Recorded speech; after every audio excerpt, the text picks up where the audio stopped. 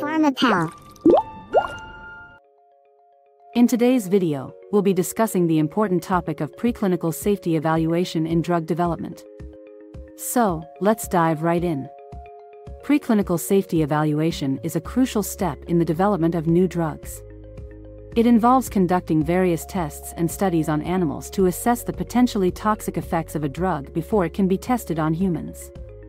Before we delve into the details of preclinical safety evaluation, let's quickly recap the concepts of pharmacodynamics and pharmacokinetics.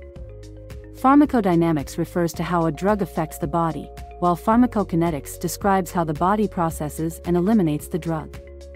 ADME stands for absorption, distribution, metabolism, and excretion. These processes determine the amount of drug and its metabolites in the body. Bioavailability, which is the fraction of the administered dose that reaches the circulation, is also an important factor to consider. Animal models play a crucial role in preclinical safety evaluation. They help predict the potential toxicities of a drug in humans.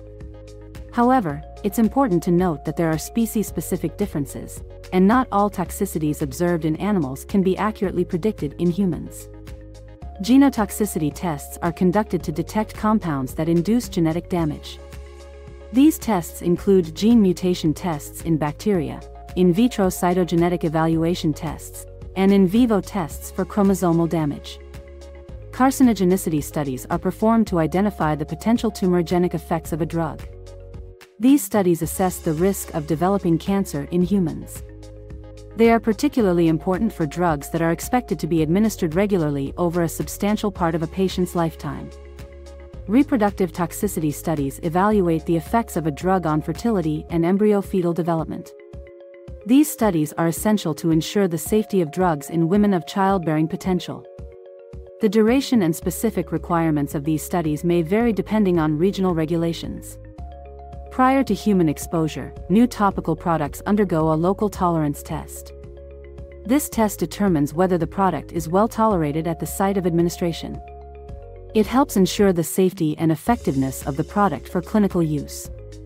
In conclusion, preclinical safety evaluation is a crucial step in the development of new drugs.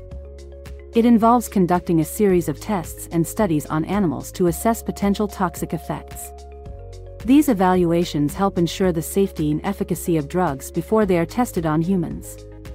Thank you for watching this video on preclinical safety evaluation.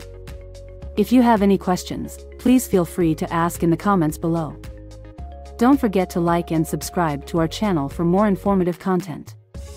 Until next time, take care and stay healthy. Pharmapal.